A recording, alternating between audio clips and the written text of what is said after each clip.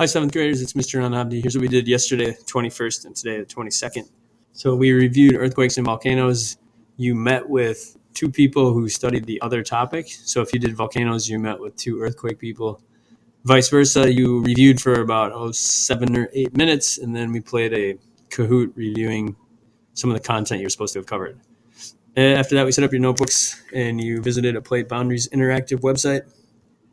And the notebook setup today is pretty simple. It is called the Plate Boundaries Interactive. The question we're really zooming in on is how are geologic features determined by plate boundaries?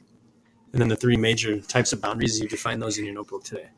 So you wrote out definitions for divergent, convergent, and transform boundaries. What you'll really have to do is know how these boundaries interact and then the features that occur from the interaction. So what happens at the different types of plate boundaries.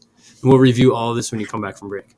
So from there, you received a handout and visited the Dynamic Earth Interactive website, and there's all kinds of good stuff on here.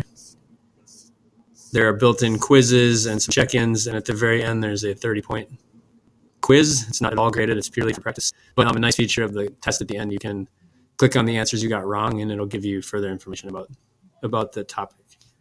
So that's what we did. If you didn't finish, your homework was to do that over break. I think a lot of you finished in class. Just one last reminder, if you have not watched the Earthquake Ed Puzzle that was due today, it's only about 3 minutes long, and about half of you still need to watch that. So when you're bored over break or cold next week, watch a 3-minute video and or finish this handout. All right, everybody, have a good break. We'll see you after break.